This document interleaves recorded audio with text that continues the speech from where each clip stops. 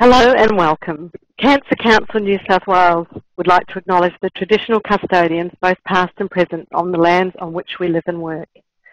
Tonight's webinar examines the question, what are the legal issues I might face in the workplace?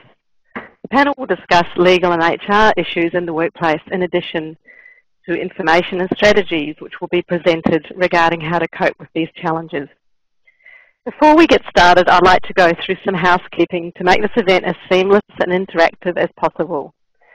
Firstly, if you wish to ask either the panel or myself a question throughout the webinar, please use the text chat facility which is located in the bottom left corner of your screen. You can also use this feature to post comments and ask technical questions or to just chat and share information between each other. So don't be distracted by the chat box. If you do feel that you are and you get a little bit annoyed by it, you can always watch the recorded webinar later. So where am I? I'm lost now. To protect your privacy, you will not be able to see who has logged in tonight, but in the chat box you will see a first name and the initial of the surname. And if you experience any difficulty hearing the sound throughout tonight's webinar, please feel free to listen via the telephone. There's a phone number you'll see in the chat box there, the 1-800-896-323 number, and enter the passcode 4188348. So, as I said, tonight's webinar will be recorded, and anyone that registered will be sent a link on their email so they can view the recording later. So during the last 15 minutes of the webinar, we're going to be answering some of your questions. Obviously, we can't address every question, but we'll sort of address the most commonly raised subjects. And if you ask any questions during the webinar, we'll try and get to those as well. So if at any stage you need to speak to someone urgently, please don't hesitate to contact a Lifeline counsellor on 13 11 14. The support is available 24 hours a day, 7 days a week. So let's get started. So firstly, I'd like to introduce our panel. We have Sarah Penman. Sarah is the National Manager of Cancer Council Pro Bono Programs. Sarah White, and Sarah is an employment lawyer working for Kelly & Co Lawyers in Adelaide. And Joanne Kruger, who is a Human Resources Manager who works for the Government Department in Canberra. We also have Annie Miller, who's our Practical Support Manager at Cancer Council, and she's monitoring the live chat in the chat box. We also have Luke, and Luke will be telling you about his story and the issues he's had in the workplace. So let's get started. Over to you, Sarah. Thanks, Jill. So there are a range of legal and HR issues which arise as a result of a cancer diagnosis, both for patients and for people caring for patients as well. Many people might experience workplace discrimination based on their cancer diagnosis or treatment. Employees may experience problems at work after telling their manager about their cancer diagnosis, but they can often be too afraid to speak up about these problems as they may fear things like losing their job, being demoted, and so therefore they don't take any action. Often it can be the psychological distress that's experienced in such situations that may become overwhelming and affect the person's ability to perform their job effectively, and it may impact on their home life as well. Issues experienced include difficulty getting time off work to attend treatment or to take someone else that you're caring for to treatment and or medical appointments, demotion, job loss, and other negative repercussions at work. Raising these matters with your manager or seeking legal advice is not necessarily easy to do. Our aim in this webinar tonight is to provide you with information regarding your rights at work and strategies to help you gain some confidence to address any issues which you may be facing in the workplace. As each case is individual, the information that we're providing is general, and we would suggest that you do refer to either your HR manager or an external HR professional or an employment lawyer, depending on your situation. So just to get started, we're going to ask a poll question for everyone who's watching the webinar right now to see, can you identify with any of these issues we've just talked about, with discrimination, psychological distress, legal obligations, and HR matters?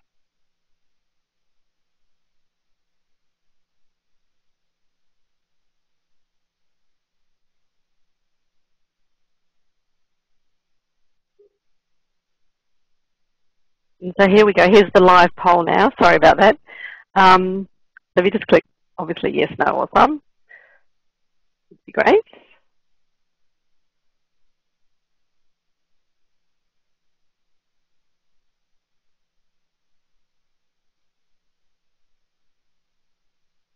Anyone else want to respond there?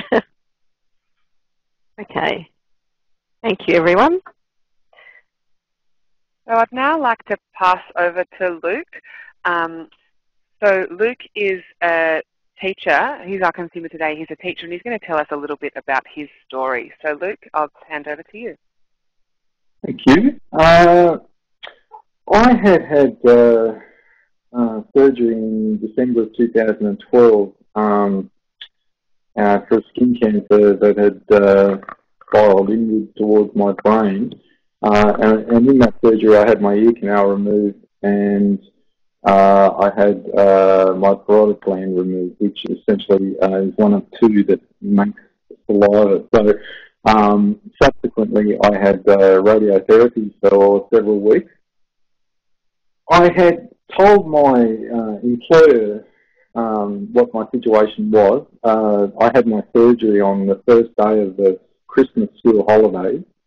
I had my radiotherapy before and after work, so that didn't take any of time out from my work. After my surgery, I was left with a palsy on one side of my face. My face drooped like I had a stroke. I'm not sure if we've lost the connection there. Are we still there? Yep, you're on, Luke. Okay, all right. So I had come back to work in 2013 thinking, my employer may make some concessions, and to my workload. Surprisingly, he was quite a young man in his mid-30s, and he said to me that in my workplace, you were either fit for work or you weren't, and there weren't many modifications of my work that was possible. I taught mainly year 11 and 12. He was also nice enough to not only not reduce my workload, but actually increase it. So in my school, I previously taught English to year 12, which involved a fair workload, and legal studies. And now I was faced with teaching two other senior subjects as well, neither of which I'd taught before.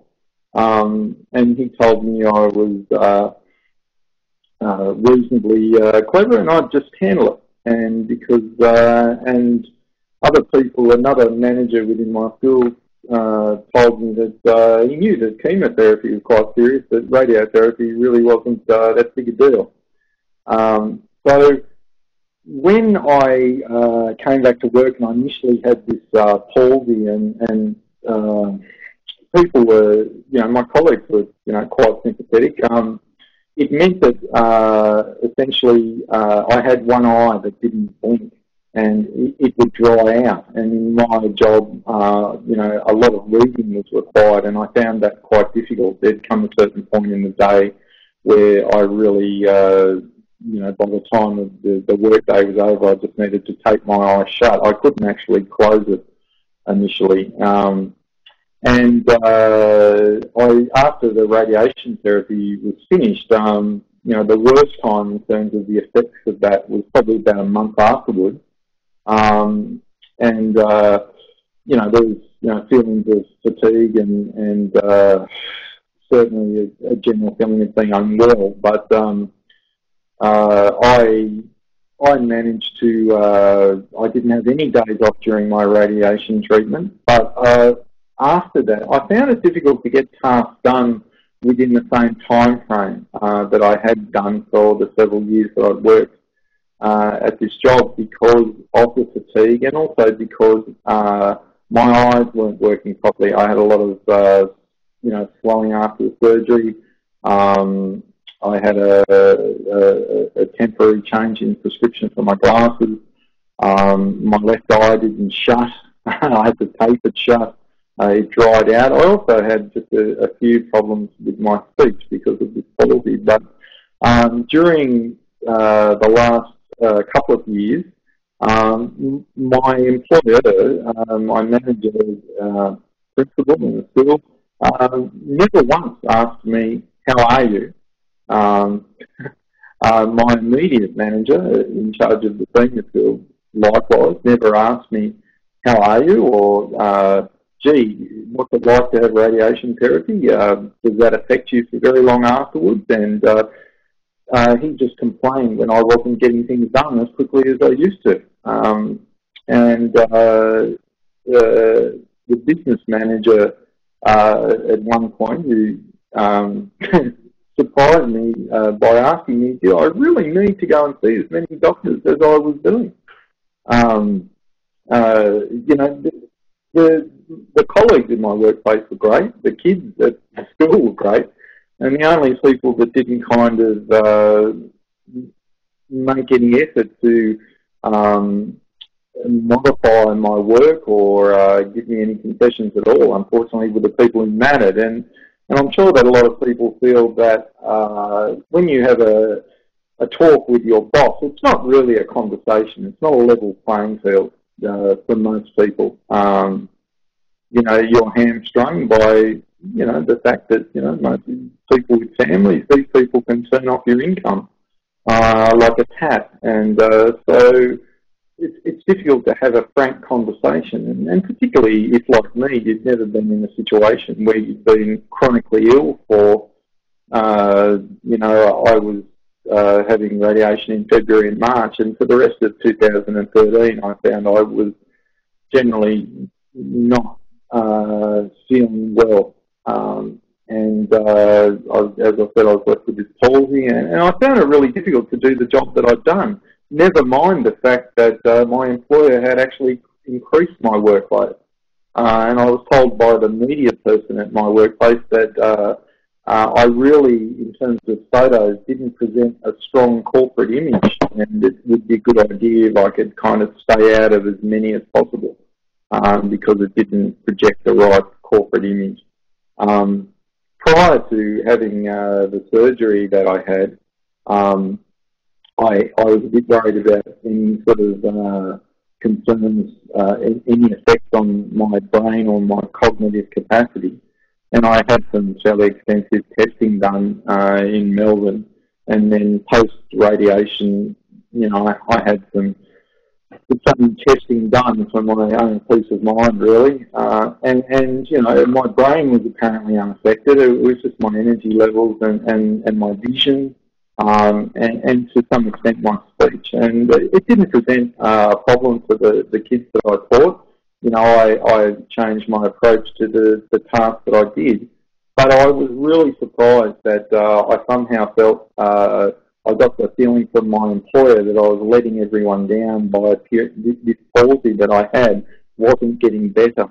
And that was just a residual effect from the surgery. And they had done their bit by being very welcoming when I came back to work, but I had kind of let people down because I didn't get better quickly enough.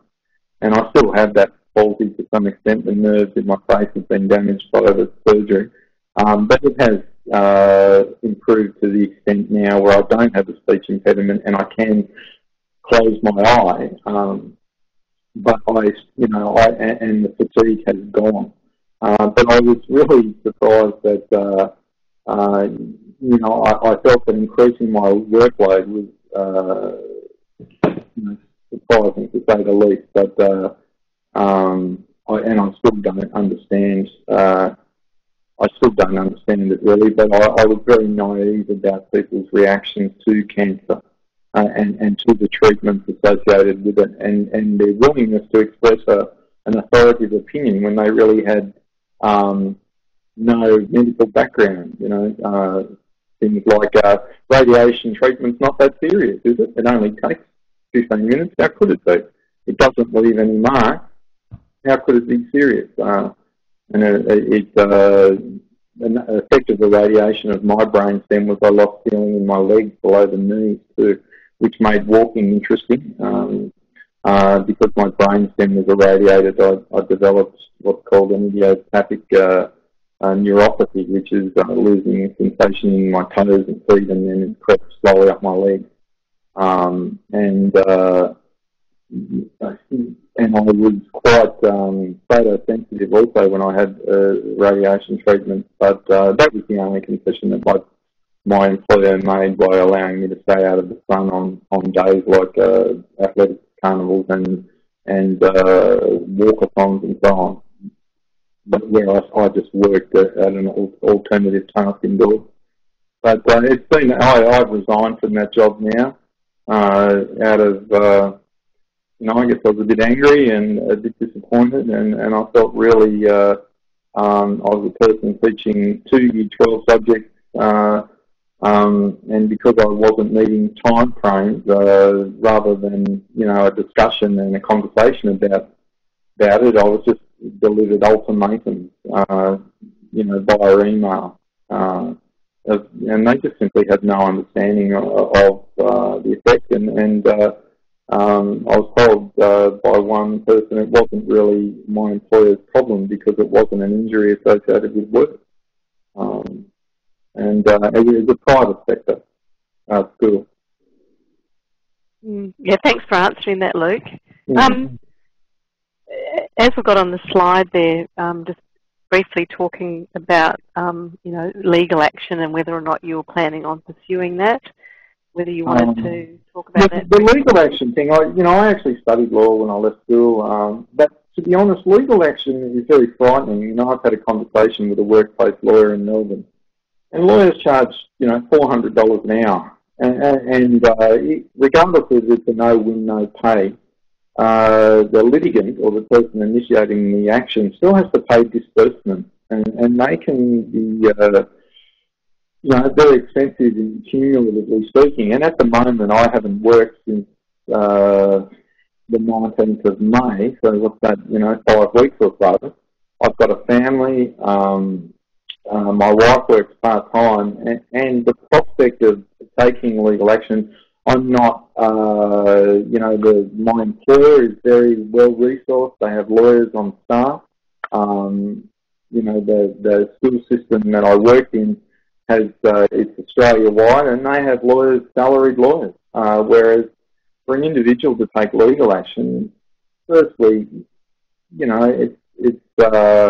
while I have some sense of being wronged, and I really feel the advice that I've been given is that I have been discriminated against under the Disability Act of 2010. It frightens me to ante up with money at this particular time when after, paying for radiotherapy treatment, and I was a private patient, and, I've been to Melbourne in the last, 15 months, I don't know, 50, 60 times, I guess, to see different people. It's an inability to, it's not something that you would undertake in a cavalier way. It frightens me in case I lose and in case I disadvantage my family. Yeah, exactly. And it is a very difficult decision to make. We might move on to the polling questions now, Luke. Thanks very much for sharing your story, and Sure. You'll be staying online to help us continue on with the discussion. So with the polling question again, if people could join, and some of these issues that Luke brought up, can any of you that are online at the moment relate to these issues that he's discussed? So there were a lot of different things, so see how we go. So it's good to get some feedback from everyone that's on board to see how on the mark we are. Do it another minute or so. Thanks, everybody. So now we'd like to move on. Next presenter, Sarah White. Sarah's our employment lawyer from Kelly & Co Lawyers. Hi, Sarah. Welcome. Thank you. First of all, I just wanted to say thank you to the New South Wales Cancer Council for inviting me to speak tonight. My part of the presentation will focus on the private sector. Joanne, who's speaking after me, will focus on the public sector. But with some of the stuff might overlap. Firstly, I just wanted to say that the types of legal issues that people affected by cancer might face in the workplace will usually depend on their diagnosis. What I mean by that is the type of treatment that you're required to have, or the individual employer and how sophisticated they are.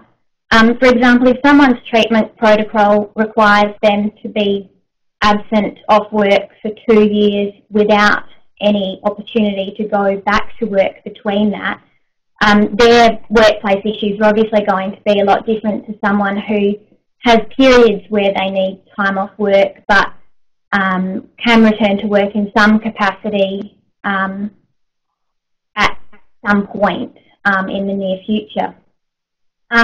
One thing that's also important to understand is that a lot of the time employers don't actually know what's right and wrong and how to manage situations like this in the workplace.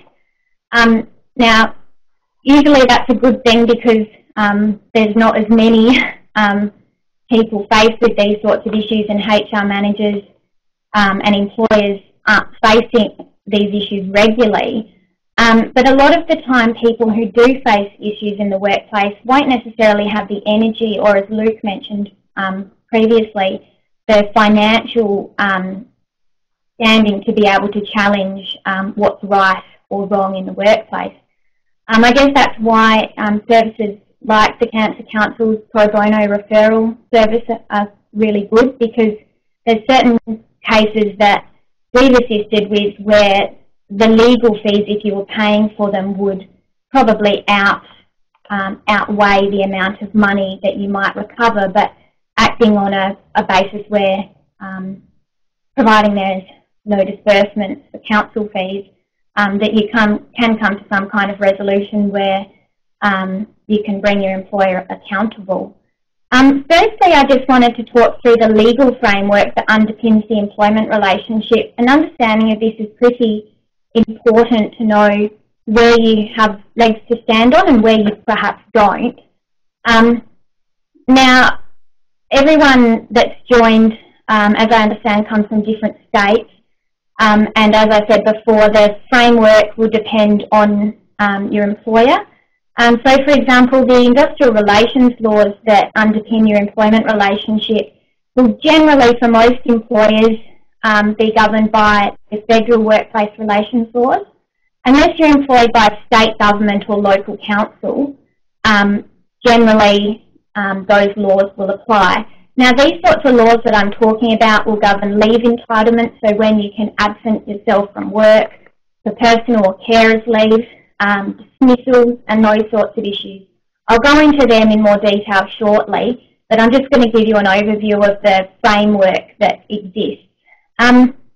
The other thing that the industrial relations laws underpin is in relation to the minimum employment type entitlements. Employers, I guess that's the legislated minimum, but employers can provide for much more generous entitlements than these instruments. It's always good if you're faced with a situation to have a look at your legal contract, if you've got one, to see if there's any greater entitlements. To the extent that the contract doesn't provide for the minimum legal entitlements, the law will apply rather than the contract. The other thing that can provide for generous entitlements are awards or enterprise agreements. These documents essentially sit side by side with the legislation, and they're made pursuant to legislation.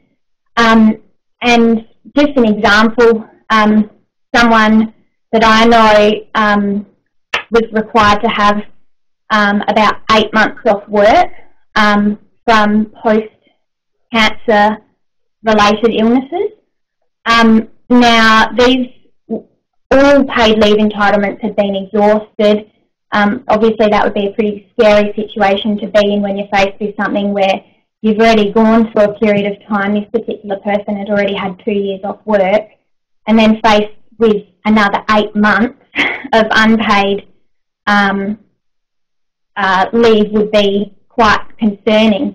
Obviously, unlike Luke's employer, this employer actually had an enterprise agreement which specified a number of medical conditions which were covered by special paid leave entitlements. So that's why it's always important to go to those instruments to see what your minimum entitlements may be. Now, the other sort of laws which underpin the employment relationship are discrimination laws. Now, each state has its own set of anti-discrimination laws, but there's also a federal Disability Discrimination Act, which covers everyone.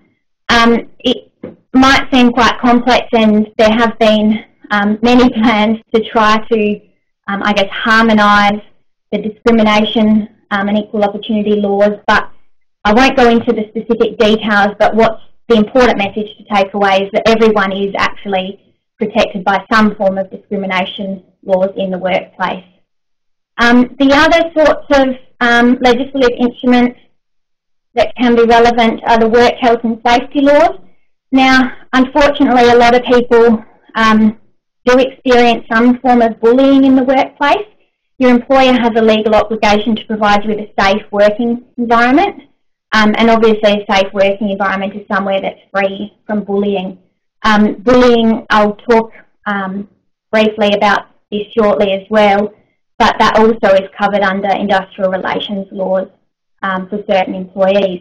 The next issue that I just wanted to touch on was workers' compensation. Now, this can be particularly relevant if an employee suffers an injury within the meaning of the workers' compensation legislation that applies in the relevant state. Now, employers who handle situations poorly, perhaps like Luke's example, and the treatment that he suffered at work from management, may give rise to a stress claim, depending on the legislative framework. And also there are certain types of cancers which employment can cause. So this overview is obviously very broad, but I just wanted to briefly touch on the different types of legislative instruments which sit on top of the employment relationship before going into the different types of claims that we will often see coming through. So I'm just trying to move on to my next slide. There we go. So the types of legal protections that are available, I'll now go into in more detail. The legal protections that are available to you will depend on a case-by-case basis and the certain situations employers are faced with. I've never seen one claim come through the Cancer Council referral service that is similar to the last. It will always depend on the individual circumstances and how the employer is handling the process. The first type of claim that I want to talk about is general protections or unfair dismissal laws. Now, general protections are still a fairly new beast in terms of a legal protection that's an entitlement for you to have in the workplace. This generally provides, as it sounds, a general protection for employees to prevent an employer from taking adverse action for certain grounds. Now, particularly relevant to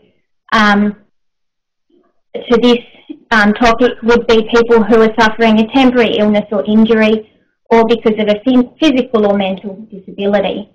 So an employer can't, on the face of it, take any adverse action. So it doesn't have to be a dismissal.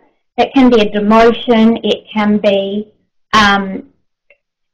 a very wide range of things, disciplinary action, anything like that, because of those protected attributes. Now, there are certain exemptions. Now, one thing that obviously will depend on your cancer diagnosis, as I mentioned before, will depend on what's called temporary absence or illness. This is defined in the legislation as 3 months in any 12-month period. So if you're under this 3-month period in any 12-month period, you are afforded, I guess, protection from this. Otherwise, the legislation has to strike a balance between allowing employers to make a difficult decision to take adverse action because they might need to fill the job or make some kind of an arrangement for while you will be off work. So that's why they sort of have that defined period. Now, the other sort of exemptions are if it would not be, if there's an exemption in a state-based anti-discrimination laws or a federal anti-discrimination laws. Now, there are requirements, so after you have passed that 3 months in any 12-month period, in some discrimination legislation, there is a requirement for an employer to make reasonable adjustments. So in Luke's situation, like he was speaking about before, it might be looking at the feasibility of getting a part-time teacher into job share with him and that sort of thing. So there are defences, I guess, to that, if you like, which would be when it would cause unjustifiable hardship to the employer, but it's just something that you should be aware of. Is it's not a blanket exemption. Now, legal recourse for this, I'm not going to go into unfair dismissals in any detail because I think in most situations general protections will be the avenue, but very briefly, unfair dismissals will be laws will be available if the employer hasn't gone through a fair process and doesn't have a valid reason. Generally, that's more in relation to misconduct or performance issues, but with this sort of issue, it's generally a general protections claim. The advantage of a general protections claim as well is that there's uncapped damages, and the primary remedy, if you have been dismissed, is reinstatement with lost wages, whereas there's an unfair dismissal cap of 26 weeks' pay. Moving on to discrimination, as I said before, discrimination laws vary from state to state. Under the Disability Discrimination Act, the Federal Act, it prohibits direct and indirect discrimination. So the difference between those two is direct would be if someone is terminated or action was taken because of their disability. Indirect is imposing a requirement that would be more difficult for someone with a disability to achieve. So that may be something like a bonus structure, for instance, that takes into account absences from work, irrelevant, and not discounting any absence because of your absence for your a disability protected under the Act. Now, very importantly to note under this is that a disability can include a disability that currently exists, that previously existed but no longer existed or may exist in the future. Now that's obviously important in terms of people going out to look for work and that sort of thing. If you're required to disclose this to your employer, and we'll go into that when we're answering the questions a little bit later. The exemptions that exist, I've mentioned them before. So when you can't perform the inherent requirements of your role, I went into reasonable adjustments, but an employer, after you have passed that 3 months in any 12-month period, an employer, if you can't perform the inherent requirements of your job, which would require looking at your job description or the nature of your work, may be able to take action which would be defendable under the Act. Also protected for victimisation. So if you make a complaint about how you're being treated at work because of a protection under the Disability Discrimination Act, then that would be an offence that would be committed. Now, legal recourse for this would be available through the Australian Human Rights and Equal Opportunity Commission if you're looking at the federal legislation, or state-based tribunals. In New South Wales, you've got a specific body set up to manage the state-based anti-discrimination laws, and all states have something similar. Now, if you're going down this route, it's the most common recourse would be damages, and sometimes penalties can be imposed as well. Now, the other topic I'm going to touch on is bullying. I mentioned that before. The Fair Work Commission under the Industrial Relations Laws has this new bullying jurisdiction. Now, the interesting thing about this is it will protect the types of things that can be protected here is to try to put measures in place for things to stop bullying. So the type of order that you seek is a stop bullying order. You can't seek financial compensation, but in order to bring a claim under this jurisdiction, the definition of bullying is when a person or a group of people repeatedly behave unreasonably to a worker or a group of workers at work, and the behaviour creates a risk to health and safety. The important thing there is that it creates that risk. Once you've left the workplace, that risk obviously won't be ongoing. So if there has been adverse action or a termination, this sort of jurisdiction isn't really what you would be looking at, but it does exist to put things in place if you are still in the work environment. Employers will offer... Sorry, yep. Sarah, I might just have to cut you off there because we're going to be running short of time. Fine, I'm almost done anyway, so we can cover the rest in the questions. In the question, yeah, so the workers' comp was the thing. So we might just skip on to you now, Joanne. So Joanne, she, as I said before, is an HR manager working in the public sector, because we want to have time for some questions at the end. So over to you, Joanne. Thank you for inviting me onto this forum.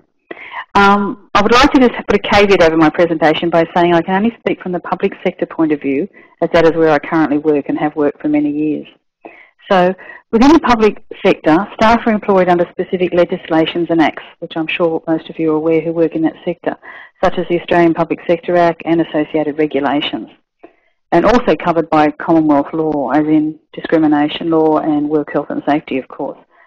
And the regulations clearly set out the terms and conditions of employment. Now, noting that a health declaration must be completed on engagement of duty when you commence work, and this needs to be updated if a medical condition changes during the course of your engagement. So all Commonwealth or state agencies will have some form of health declaration that must be filled out. It doesn't need to be in depth. It just needs to be short and sweet and say what the condition would be, whether it's epilepsy or cancer or whatever. You just need to put that in. So an agency head may deem it necessary, if they have concerns, and they must write these concerns in writing, for an employee to undergo a medical examination by a nominated medical practitioner for an assessment of the employee's fitness for duty if they have concerns after signing or agreeing to sign the health declaration. Right? Now, other things that may offer in the workplace is a workplace assessment. Staff have the right to ask for a review of their current work environment, the desk where they sit, the chairs, if they believe it's not meeting the work health and safety regulations due to pain or discomfort or ill health at all. Now, I've worked with one of my colleagues who had cancer in the brain and had limited sight.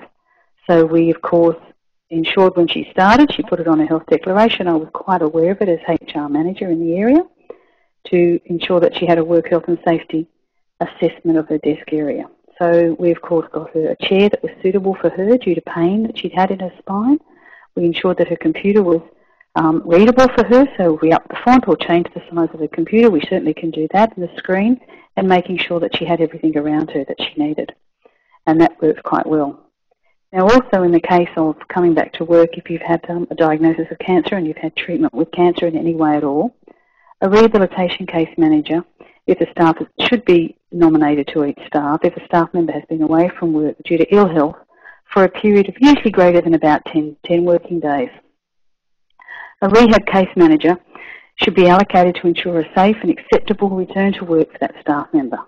HR should be contacted to set up this meeting and arrange for this to be done. There's also working from home arrangements. Work from home can usually be arranged for a staff member if they are finding it difficult to return to the workplace. As long as there's a plan in place, as long as there's a plan is put in place and it's agreed with their manager and the agency head. However, not all staff members will need to be cleared medically before they can be expected to work from home. So if you have been off with treatment or surgery related to your illness, then as long as you're cleared to come back from work and your work is agreed, you might be able to do some work from home, because that might help with tiredness and fatigue and sitting at a desk all day, or actually getting into work because of disability, or unable to get in with a wheelchair, or unable to actually get in and out of the office because it's sometimes a little bit hard with transport. So these arrangements is for the benefit of the staff member and, of course, the organisation. Now, usually most agencies have an employees assistance program. This service is available for all public sector employees and should be nominated in either their certified agreement or their workplace agreement or their enterprise agreement at no cost to the staff member. Usually the employees assistance program arrangement is nominated 3 or 4 sessions annually for each staff or their family, depending on, check your current agreement. So you usually get 3 to 4 sessions a year. So that's sometimes someone to talk to or discuss with if anything needs to happen. So you can talk to them. If anyone else wants to talk about anything, please log some questions up. Happy to discuss those issues at all. But can I please say your HR manager should be one of your first points of contact when you come back to work. Your manager, talk to them when you return to work. Tell them you should have a brief explanation of why you're going off sick, how you've been when you've come back. Sometimes you've got to take a bit of initiative. I know you're tired and I know you've been through an awful illness and you've been quite ill, but if you need someone on your side, hopefully your HR manager will be someone who will be on your side and can assist you with the process and assist you through the maze of returning to work and trying to work out how you can come back to work, how you can sit in there comfortably, looking at your working relationship with your manager and your colleagues. Your rehabilitation manager should become your best friend. They can certainly arrange with, whether it's with Cancer Australia or whether it's with your local medical support, to come and give sometimes a short little lunchtime seminar to colleagues around the feelings of people coming back to work who've had a long illness or a cancer-related illness. So they can come and give a seminar so people understand it. It's a hard question when people come back to ask more so just how are you, or are you feeling well? Are you not feeling well? Sometimes people are too scared to ask you. They don't want to know the answer. They don't know how to ask you.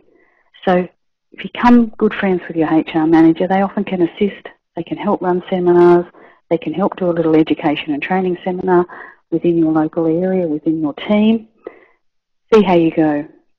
So I suppose that's a little bit from me from HR, but if you have any questions, please post them up. Happy to answer them, happy to assist you in any way that I possibly can. Thank you very much, and I wish you all very well. Thanks, Joanne. And now we've got the polling question up on the screen. Has Joanne given you some new ideas of what you can do when facing problems at work?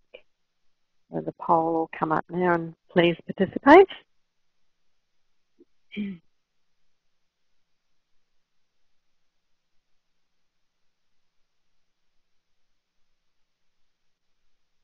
Great. Thank you, everyone.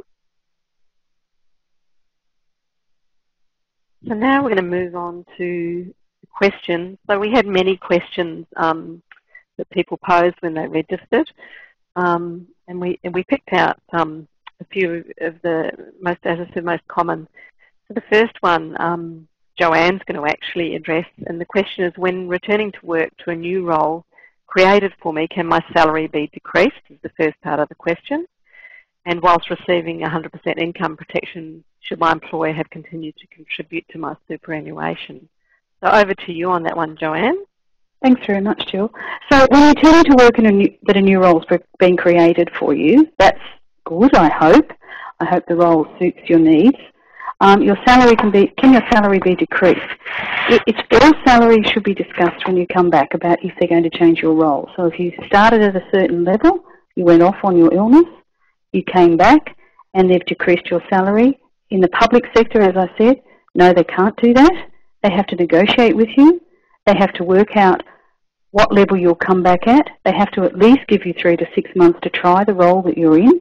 Then if it's not working and you find for some reason your mental capacity can't manage the role that you were in previously, then you may need to be decreased a role and decrease your salary. Whilst receiving 100% income protection, should my employer have continued to contribute my superannuation? Now in the public sector, again, I'll caveat that by income protection. I'm assuming this means by a income protection insurance that you had privately, which doesn't have anything to do with the public sector employment area. If you're on some superannuation schemes, some of the Commonwealth and state superannuation schemes, the defined benefit schemes will continue your superannuation deductions. Some of the newer schemes now today don't have superannuation deductions included on when you're on leave without pay.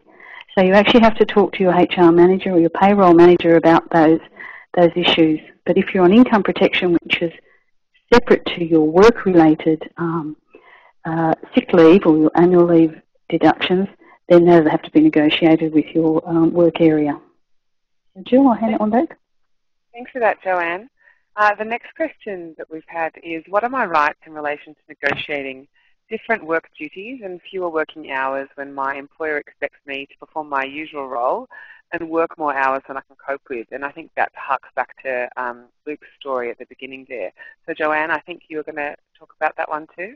Yes, I am, Sarah. Thanks.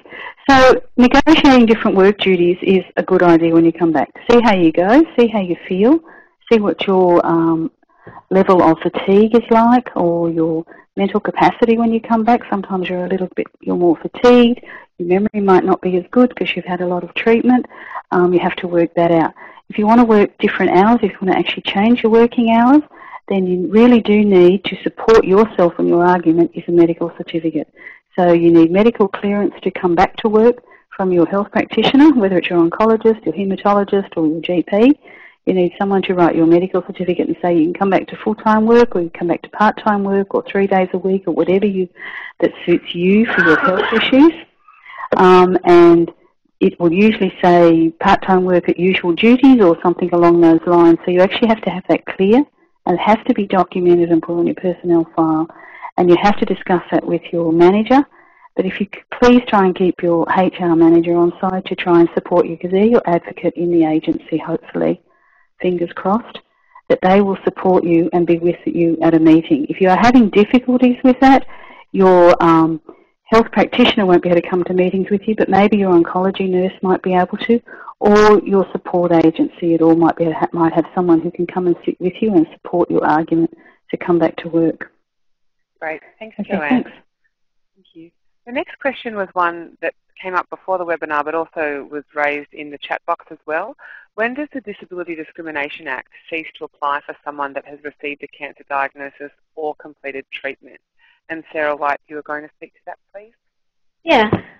Basically, the Disability Discrimination Act never ceases to apply. If someone is going to take action against you because of that reason, you'll always be afforded that protection. Obviously, from a practical standpoint, as time goes on, unless you disclose it to a future employer or something like that, then it will be more difficult to draw the connection to the reason being as a consequence of your cancer diagnosis. So it never ceases to apply as such. As I said before, an employer is required to make reasonable adjustments.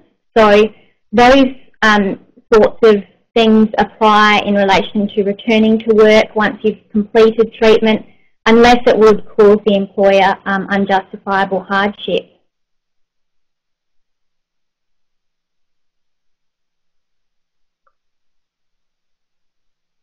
Hi, thanks, Sarah. Are we back? Okay. And I think going on from that discrimination topic, people were wondering, what legal options do I have if I'm suffering from discrimination by my employer because of my health issues? Yeah, so the most common sort of claim that we would generally assist with is either a disability discrimination complaint or a general protections claim. Now, there are advantages to both. Both are relatively informal environments to start with, at least. So usually there is a face-to-face conciliation conference, or similar to a mediation for all of those types of claims, where you'll have an opportunity to go before a third party to assist you to resolve the issues. Now, once you raise, the reason why general protections is most popular is because the onus of proof shifts to the employer as soon as you allege that they're taking some form of action against you because of your disability. So as soon as you essentially raise that, as long as you've got something to draw that link, it's up to the employer to have to show that whatever they're doing isn't because of that reason. So yeah, generally a general protections claim or discrimination complaint. Great, thanks, Sarah. And another question that I know we get asked a lot at Cancer Council is, am I legally bound to tell my current or future employer about my cancer diagnosis or treatment? Sarah, are you happy to field that one? Yeah, I'm happy to answer that. There's no legal requirement for you to disclose this to your current or future employer. Obviously, your current employer, if you're requiring time off work, you must provide them with sufficient evidence that you're suffering from a medical condition. From a practical standpoint, with most employers, the more information they have, the better the HR manager can assist you. But there's no legal obligation for you to do that unless the employer asks you either during your employment or on commencement to declare any relevant or any medical conditions. Some employers will also send you for a pre-employment medical where certain questions may be asked, and any answer to that which you don't answer truthfully and the employer subsequently finds out can be sort of held against you in the future if it does become an issue. So there's no legal obligation unless you are asked to sign some form of declaration or to disclose that to your employer. Great, thanks, Sarah. And I've got a question that's come through the chat box, and I think it might be a good one for Joanne. Joanne, you talked about people being able to potentially negotiate working from home post-treatment. Someone asked a question that would let us know, that their previous employer refused any work at home on the advice of the HR department where she worked, and that was because of WH&S issues, allegedly. Is that something that comes up, Joanne? Yes, it does actually. It does come up sometimes. I think what you need to do is check your agency's work from home policy. I know we have a very good, strong one. We actually have three customers at the moment who work from home in my Commonwealth agency, and that happens a lot around the Commonwealth that I work. But you must have it. They must, of course, have a work at home assessment. So they must ensure that everything's available and it's okay. You can't work at home if you're medically ill. If the doctor has put you off on sick leave, that's not work from home. If the doctor has cleared you for work and has recommended you that maybe you have a day or two at home, I'm not saying full-time at home. Sometimes there's rules around working from home and ensuring that you keep in contact with the workplace. So have a look at what your policy is in your workplace. I'm sure they've either got it on the internet or they have a book of policies or wherever they have those, and see what the regulations are around that. Depends on your agency, depends how lenient they are. So, a lot of agencies also are able to access grants, there's Commonwealth and state grants to assist people to work from home. So, for example, they can set up their computer desk at home, or they can ensure that they get a chair, or facilities are fine at home so that they are a safe And sometimes they just need to do a couple of days at home, a couple of days a week, which helps out them, so just takes the stress off them coming to the office. But please check your policy in your workplace. Great. Thanks, Joanne. Another question that's come through the chat box is about unions. So wanting to know, what is the position of unions on cancer and returning to work post-treatment? Are unions equipped to provide support and advocate for people in this situation? Sarah, are you happy to comment on that? Yeah, I'm happy to comment on that. Unions, if you are a member of a union, can often be your strongest advocate when these sorts of issues arise that we're talking about. They can assist you generally just by paying your membership fees to advise you about what your legal entitlements are based on the position that you're faced with. Obviously, it would depend on which union you're a member of, but generally unions are all over the sorts of claims that you can make, and will provide a very, very strong advocacy service and also a referral service, which may mean that you don't actually have to pay anything to get legal advice, similar to the Cancer Council's referral service, to act for you in relation to issues that arise. And some unions, depending on their membership requirements, if you're not a member but something happens to you at work, some unions will actually agree to provide you with advice and act on your behalf if you agree to pay a year's membership fee up front, which is, can be a lot cheaper than getting legal advice. Okay, great. Thanks, Sarah. Do you think you have time for one more quick question? People have asked about what would happen if they work in a small workplace with no HR managers and rehab people, that kind of thing. What's their best recourse there? Do you want me to take that one, Sarah? I'm happy for you to, if you like. Oh, okay. Yes, I know some areas mightn't have HR managers, and I know sometimes HR managers aren't the most helpful. I feel sorry for you if you have that. Come and work in my place. I'll help you. What I'd say is maybe go to your employees assistance program, one available to you. I'd use if your rehab manager is helpful, that's also a point of contact, or maybe your oncology nurse, and you might get assistance there, or a cancer service that you have in your local area might have assistants who can come and sit with you and talk with your manager about the situation or whatever's happening about either work from home or getting a desk assessment around your workstation or your return to work duties or your hours of work.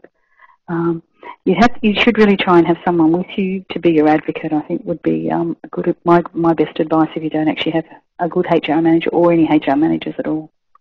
I might just add on from that as well, Joanne. Quite often we get referrals through social workers that work at the hospitals and often have good relationships with referral service providers and can really put you in touch. A lot of the employers that come through that we see through referral services are unfortunately smaller employers who aren't necessarily wanting to do the wrong thing but don't actually know what the right thing is. So sometimes it's just about speaking out to see if someone can put you in touch with the right people to help out. Okay. Thanks so much for that, Sarah and Joanne, and Luke on the line as well. It was great to answer all those questions and to hear from everyone. So I guess just to wrap up, there's a lot of legislation and law that exists to protect your employment. There is access to advice both within your workplace but then also externally. So yeah, your workplace might have services that you can access, but also you can seek the help of external advocates and lawyers who can help you. So I'd just like to thank everyone for being part of the webinar today, and I think it went really well.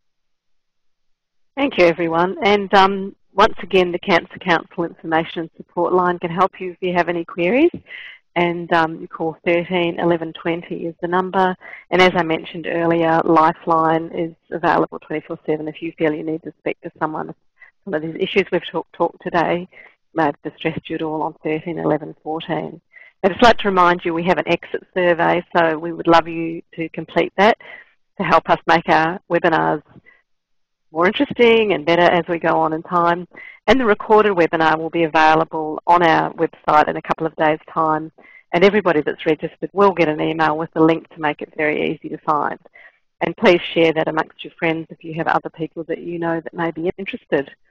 So thank you, Joanne, Sarah and Luke and Sarah for being on the webinar tonight. And I hope you've enjoyed it and gained some new information. Thanks, everybody. Thank you. Thank you.